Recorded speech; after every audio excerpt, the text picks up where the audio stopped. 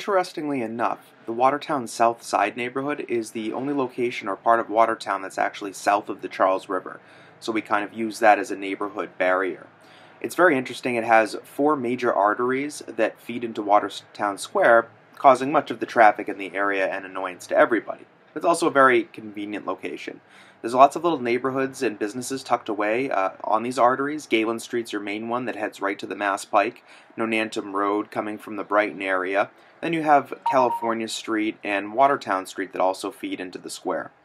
Originally, the Coolidge Tavern was located right where the trolley terminals are at Watertown Yard, and George Washington stayed there on the 2nd of July in 1775, right before he took command of the Continental Army.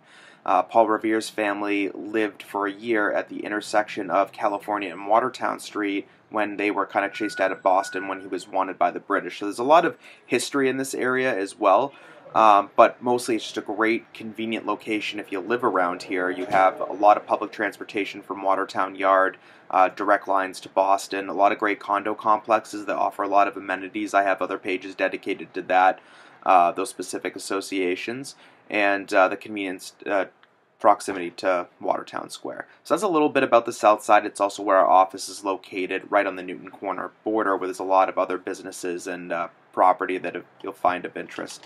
But anyways, that's a little bit about the south side.